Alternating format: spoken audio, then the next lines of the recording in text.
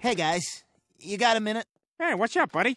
It's about my dad. He wants to have a sex change operation. Whoa, I knew he was gay. I didn't think he was that gay. No, Peter, he's not gay. He's a woman stuck in a man's body. Yeah, gay. It's totally different. Sounds the same. Well, it's not. Okay, so he wants to be a woman so he can be a lesbian? No, he'd date men. Gay. Yeah, gay. Okay, this is not the help I came over here for. Well, look, let's just all agree that he's odd, huh?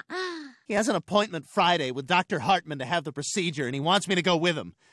I don't know if I can handle that.